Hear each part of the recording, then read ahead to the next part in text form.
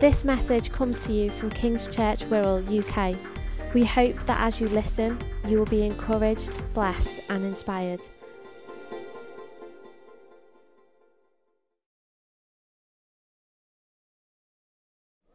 So we are into our 8th week of our current teaching series, looking at why. Why are we encouraged and instructed to take part in certain practices? What is it about these practices that is important for us as apprentices of Jesus and for his kingdom? And one thing that has struck me throughout this teaching series is that these practices are good for us. They are a blessing if we are prepared to engage with the practice and to make it a part of our life. We've done fasting, sharing the Lord's table, worship, living simply, living generously, serving and seeking the face of God are all practices which, if we engage with, will do us good. But the question that's continued to also come through this series is, are we going to be the foolish person who hears but does nothing with it? Are we going to hear about how to live in a way that brings us closer to God, helps us to develop a more Christ-like character, and as such further the kingdom, and yet not do anything about it? Or are we going to be the wise person? Are we going to put into practice the things that Jesus asks? Do you want to be more like Jesus? And if you consider yourself an apprentice to Jesus, then I think the answer should be yes. But ultimately, I can't make that choice for you. Only you can make that choice. Only you can say, yes, I'm going to partake in these practices. God can't make you. I can't make you. Your friend can't make you. Only you can make that choice to say, yes, I'm going to put something into practice. And at our table last week, we were asking this question and looking at ways about what would be helpful to help us put these practices in place. You know, we were looking at seeking God's face, and it's like, okay, what can we practically do to put this into place? And I encourage you at your tables, have a chat about it, have a discussion, help each one another, share ideas of how can we put these practices into place. So this week is also one of those practices that will do you good, and it will also bring kingdom into your neighbourhood and community. And to some, this practice might seem really easy. You might have it nailed down and think, yeah, I've got that sussed. But for some others, this practice will be one that you're like, I do not even want to engage with this. Why is it in the Bible? So today's practice is why hospitality. And hospitality will conjure up different images for people. It might be being invited to a house, the lovely spotless clean home, heating just at the right temperature, having a lovely 3-course meal of the finest foods, your glass being continued topped up, waited on hand and foot, having your every need met, great conversation with friends and family, and just that great opportunity to be entertained. And often if you've been to someone's house like that, where you're looked after really well, you will think, wow, they are really hospitable. They have the gift of hospitality. And based on this view, some of you in the room might be thinking, that's me. I do have the gift, you know, and it's okay to say if you're good at something. You might be, I do make a good host. I'm good at making people feel welcome when they come in and serving people. Or you might be thinking, I know who Steph is talking about. I've been to those people's houses, and yes, they are great at entertaining. They were great hosts. Whereas for some of us, we might think, no, not me. I am rubbish at being hospitable.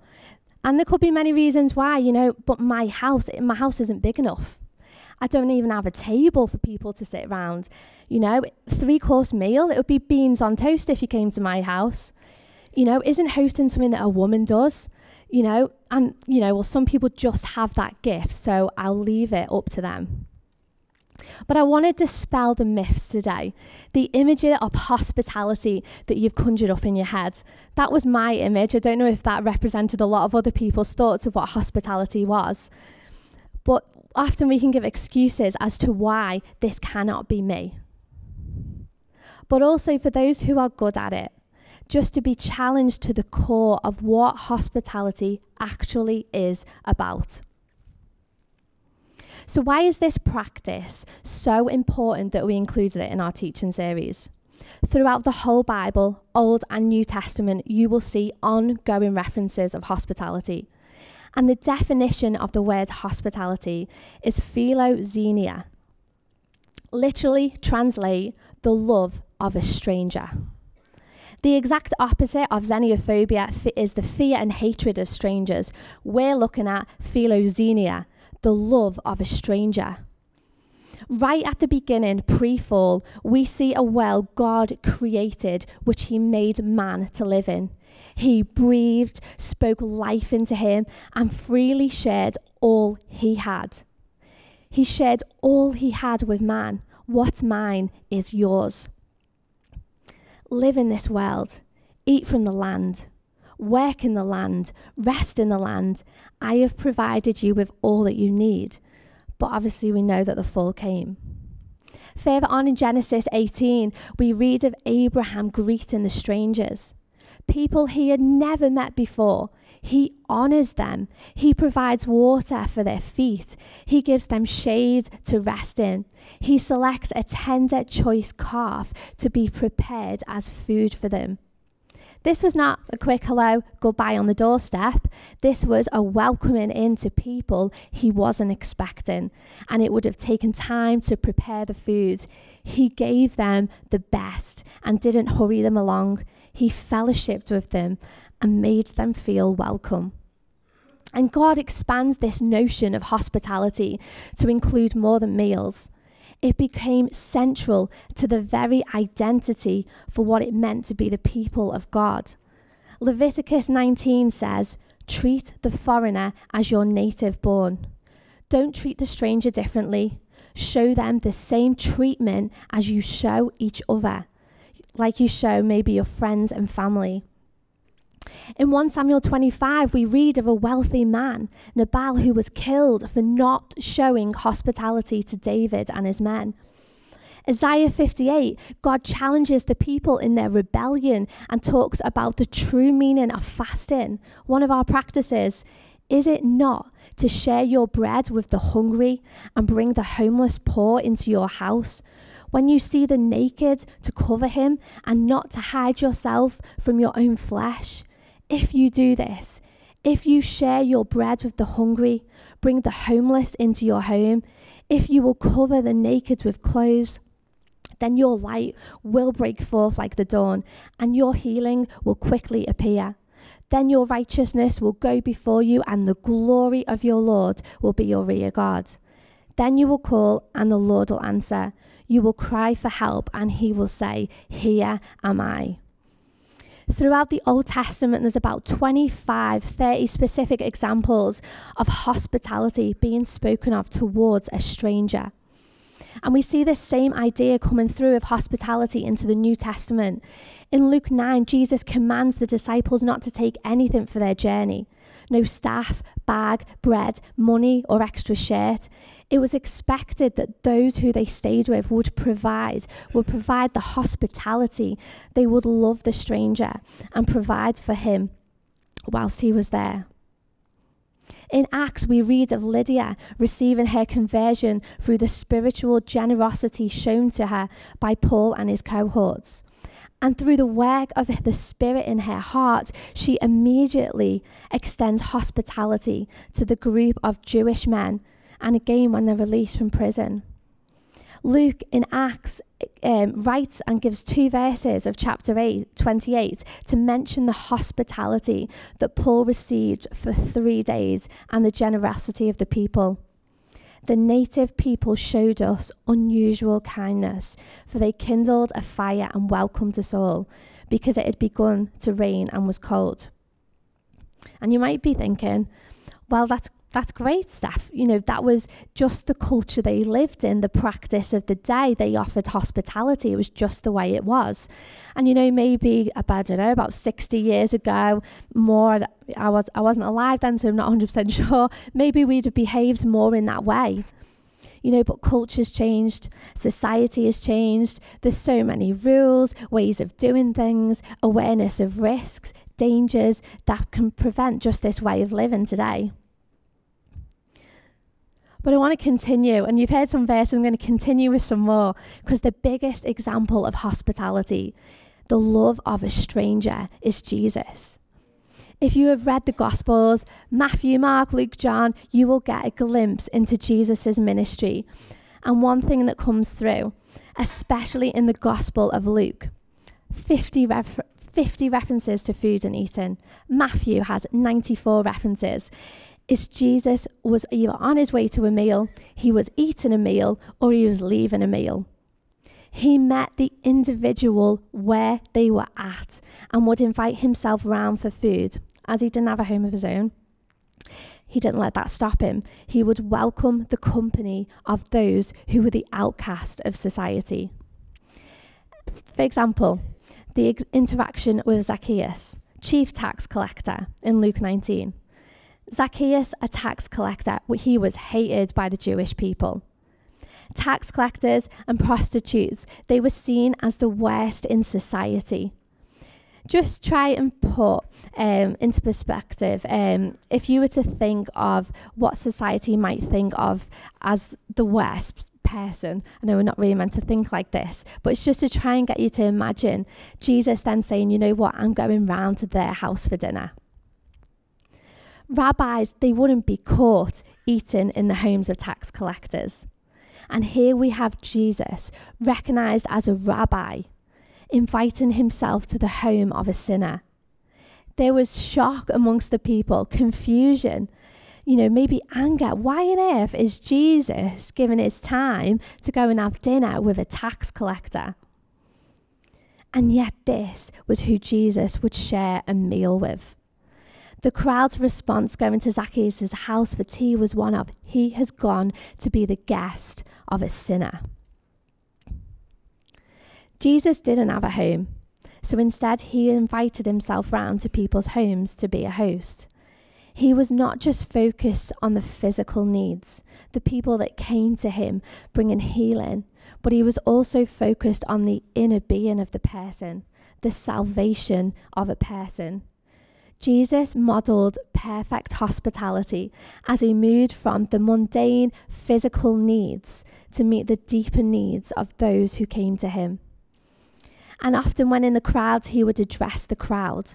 But when the individual, he would address them where they were at, often over a meal or at a table. And even in the instance of the feeding of the 4,000, they were not in his home. But Jesus said, I have compassion for these people. They have already been with me 3 days and have nothing to eat. I do not want to send them away hungry, or they may collapse on the way. 4,000 people. It was their choice to stay for 3 days without food. But Jesus had compassion. He showed love to the stranger. He showed hospitality. He not only brought the physical healing, as mentioned previously in the verse, but also expressed his love through providing nourishment for them. Tim Chester's, in his book, A Meal with Jesus, says, the Son of Man came to seek and save the lost. That was what Jesus did. The Son of Man came eating and drinking. That was how Jesus did it. There was a reason why it says that Jesus was a glutton and a drunkard, a friend of tax collectors and sinners, because that's where people saw him. That's what people saw him doing. He was eating and drinking with people that society didn't want to associate with. How did he win them? A meal at a time. Let me just throw it in here, just as a little challenge. When was the last time you had someone round to your home? I know it's been difficult with COVID and regulations, but recently, When did you last have someone round to your home? So many references are made of Jesus eating with people. Our friend in Birmingham, he used to live in a shared accommodation, so he would go buy food, bring it to whoever's house he was going to, and cook. He didn't let it stop him. In Matthew 25, starting at verse 21, Jesus says, "When the Son of Man comes in his glory, and all the angels with him, he will sit on his glorious throne. All the nations will be gathered before him, and he will separate the people one from another, as a shepherd separates the sheep from the goats. He will put the sheep on his right and the goats on his left. Then the king will say to those on his right, 'Come, you who are blessed by my Father, take your inheritance, the kingdom prepared for you since the creation of the world. For I was hungry, and you gave me something to eat. I was thirsty, and you gave me something to drink. I was a stranger, and you invited me in. I needed clothes, and you clothed me. I was sick, and you looked after me. I was in prison, and you came to visit me.' Then the righteous will answer him, 'Lord, when did we see you hungry and feed you, or thirsty and give you something to drink? When did we see you a stranger and invite you in, or needing clothes and clothe you? When did we see you sick or in prison and go to visit you?' The king will reply, 'Truly, I tell you, whatever you did for one of the least of these brothers and sisters of mine, you did for me.' And then he will say to those on his left, 'Depart from me, you who are cursed, into the eternal fire prepared for the devil and his angels. For I was hungry, and you gave me nothing to eat. I was thirsty, and you gave me nothing to drink. I was a stranger, and you did not invite me in. I needed clothes, and you did not clothe me. I was sick and in prison, and you did not look after me.' And again they'll come back with the same answer, 'Lord, when did we see this?' He'll reply, 'Truly, I tell you, whatever you did not do for one of the least of these, you did not do for me.'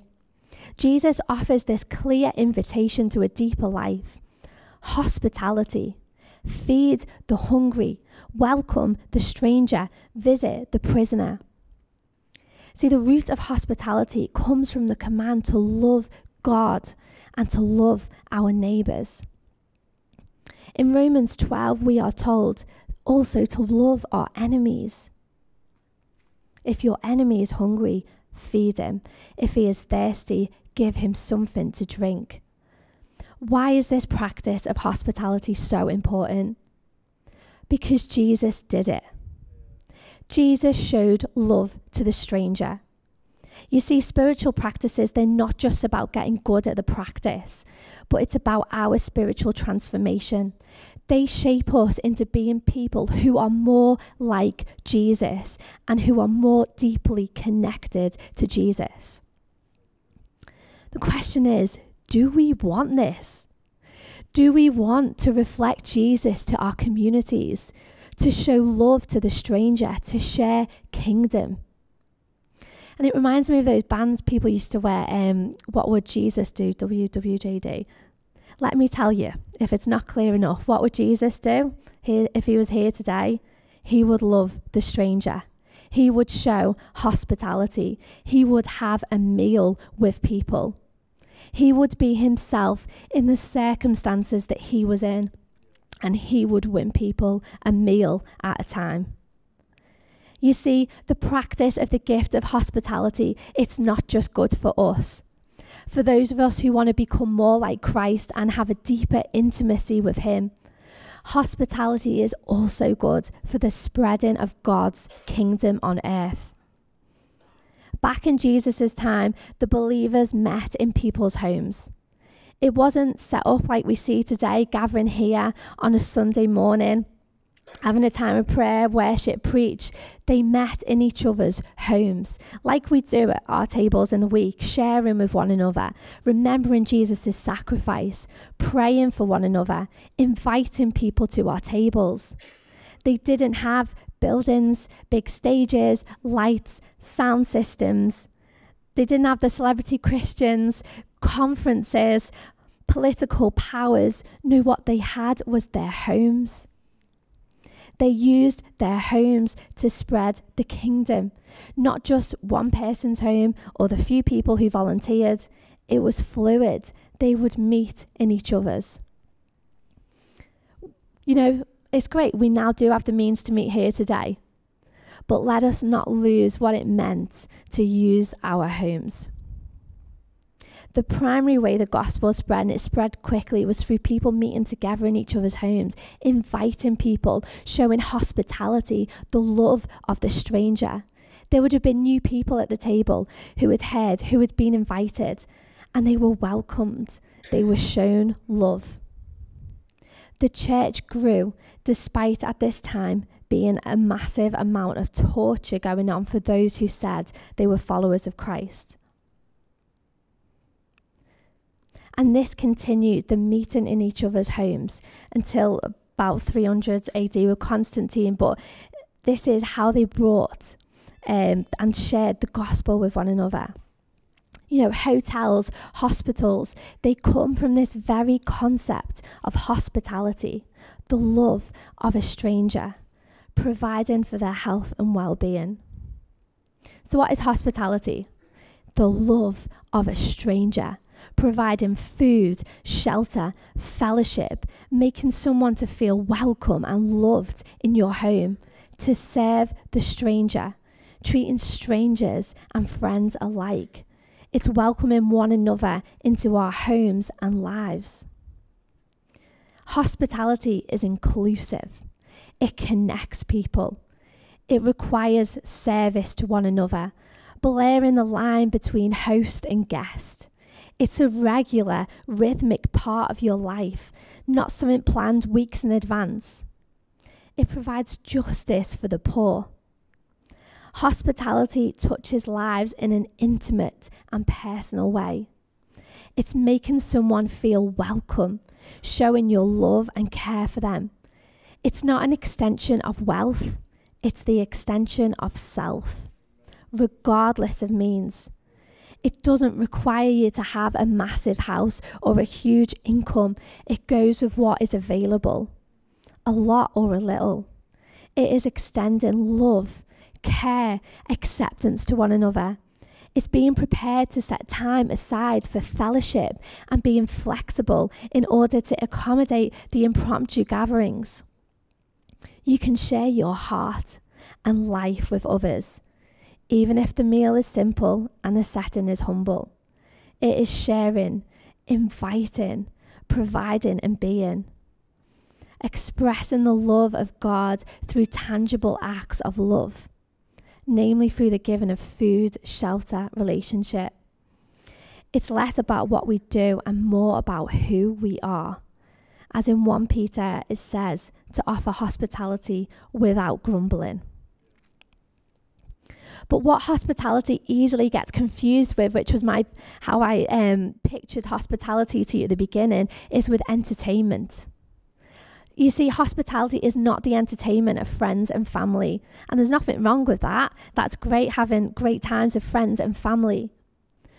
But it loses from the element of what hospitality is, the love of a stranger.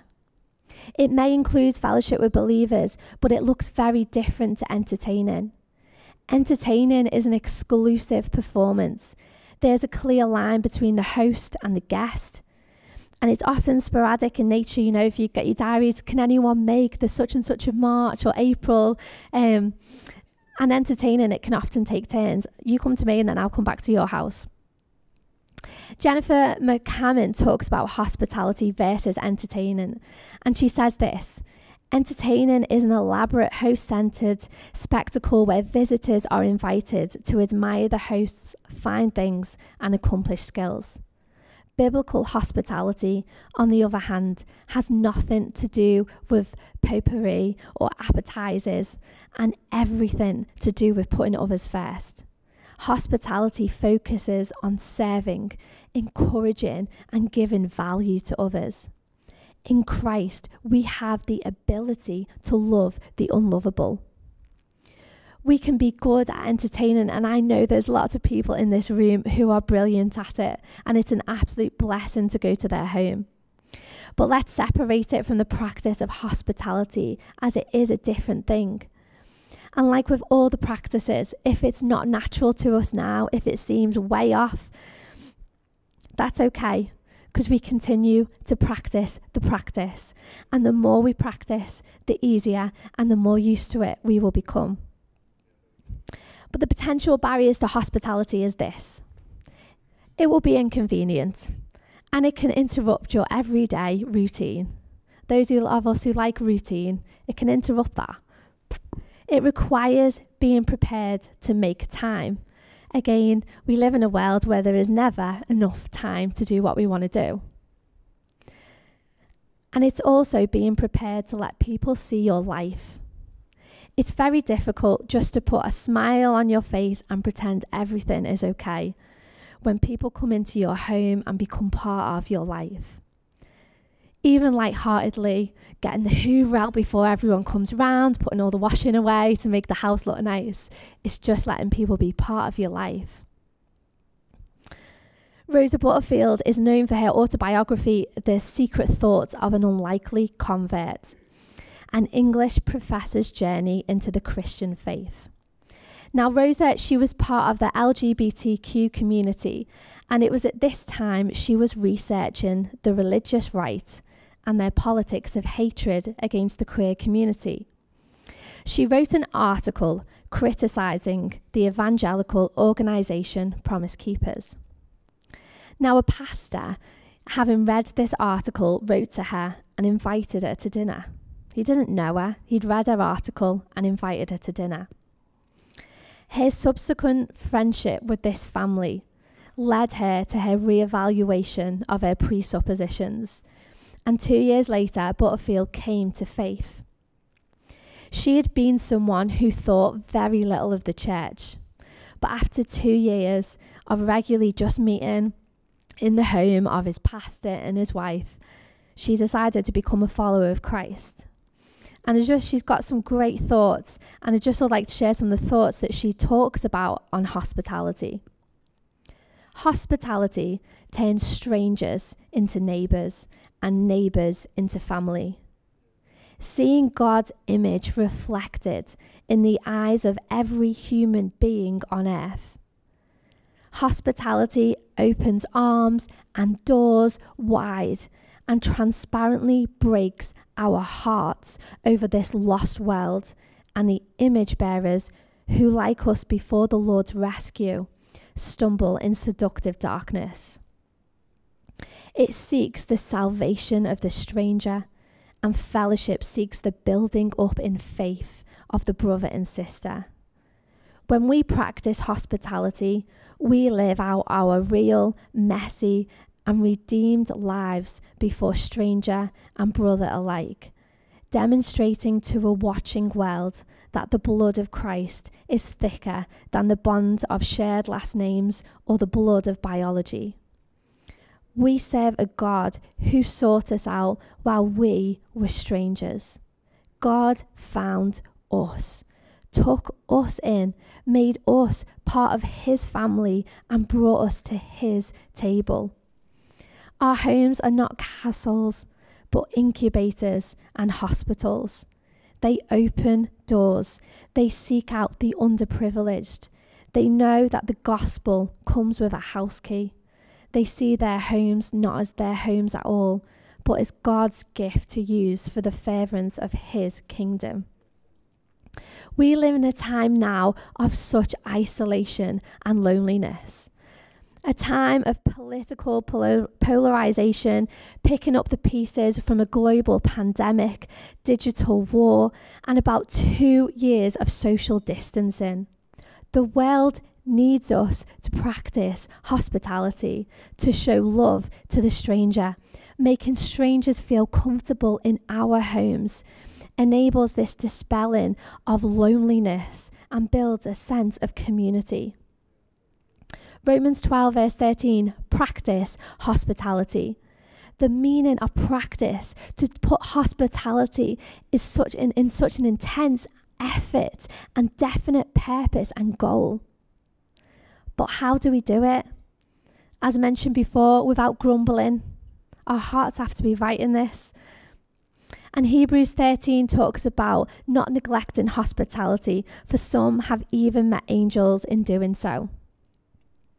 So you could hear this message today and try and dismiss it, or try and spiritualize it by saying it's just not my gift. It's not my thing. But I want you to know that the practice of hospitality is for every Christ follower. Hospitality relies on all demographics, all personalities and incomes. It's being who you are in Christ and gather others in, sharing all that we have and who we are with whomever God sends our way. For following Christ means we go after people of society and all of society, especially those forgotten, including the poor, the sick, and the lonely. You know, in Acts 28, we read of Paul. Paul, he was a man, he was single, he was an apostle, and he was under house arrest at this time, and yet this did not stop him practicing hospitality. The Bible says how he zealously practiced life-giving hospitality. He welcomed people into his home. In all the practices mentioned, as we are on week 8, we are not on our own in them. Thank goodness. We have the help of the Holy Spirit, whom we can count on to help us live the practices. But it still comes down to a choice as to whether you're going to try and make changes in your life to enable you to put the practices into place. These practices are how Jesus lived. We want to be followers of Jesus. This is how Jesus lived. Let us become more like him in every area of our lives. Let us, where we don't have the right attitude towards it or feel completely out of our depth, let us ask the Holy Spirit for help. What a gift, the Holy Spirit. Let us depend on him. That is the best starting place. Don't dismiss this because it might seem hard or feel like another addition taking time away from an already busy life. But instead embrace it and just think, how can I put this into practice? It doesn't have to start huge. What little thing can I do to make a change? You know, discuss it at your table. Find someone who can stand with you in it, encourage you and ask you how you're getting on with it. I honestly believe that this practice of hospitality will bring kingdom to our communities. So just to conclude, really, you can hear this message and think of perfectly valid reasons why you cannot engage in this practice. You might not have a lot of money, a big home, you might have a busy job, a hectic family life, you can't cook, and the list goes on. But we need to allow the scripture to speak to us, to allow scripture to direct us. And scripture clearly says, practice hospitality, love the stranger, be inconvenienced for the sake of the kingdom. So, practice hospitality applies to us all. Just to finish. It'd be great just if we can just close our eyes and just for a minute, just think. Or if something's come to mind, take this time to ask the Holy Spirit. If nothing's come to mind, ask the Holy Spirit, what is it you wanting to say to me through this? What do I need to change in me?